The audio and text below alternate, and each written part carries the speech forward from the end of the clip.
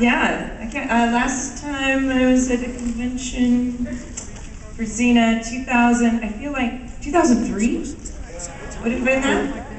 Okay, so it's been a while.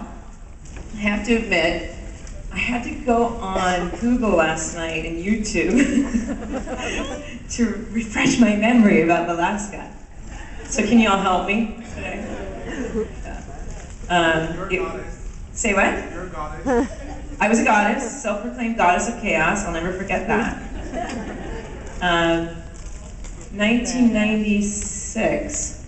Oh, my breasts were bigger then. That's what 15 months of breastfeeding can do. No longer the Amazon. It's all called padding now. So, you want to start with questions, or you just want me to keep, like... What? Yeah. Whatever I want to do. Well, let's see. Should we start about the inception of Alaska? People always... I think it's interesting. I did read again on the internet that somehow it's always up there that I was one of the actresses that turned down the role of Xena.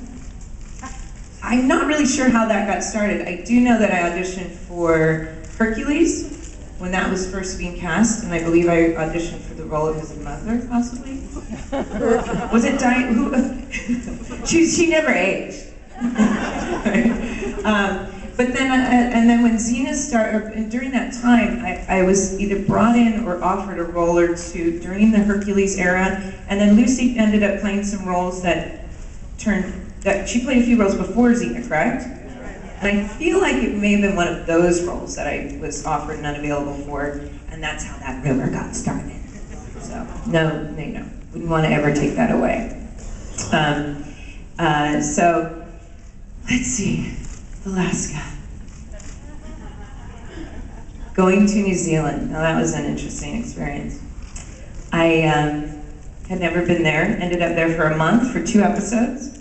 It's a long time, but a beautiful country. I think one of the first things I remember is that I had cut my hair off right before I got to New Zealand, and when I got off the plane, the person greeting me, eyes went like this, on the phone instantly, talking about having to get hair and wefts and what they're gonna have to do in the costume situation. Apparently, they thought I had long hair still, and Amazons don't have short, cute, 90s cuts, like the mini Rachel. Apparently I needed my hair.